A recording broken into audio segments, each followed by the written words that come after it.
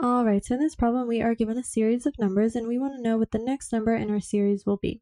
So let's take a look at our transitions.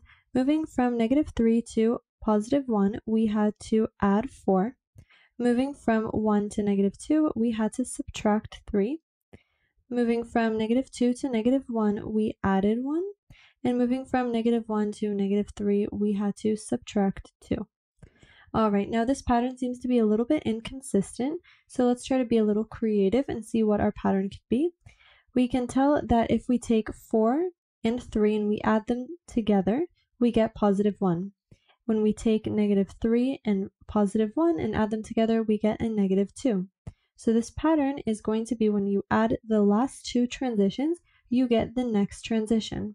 So if we take 1 and -2 and we add them together, we get -1. So that's going to be our next transition.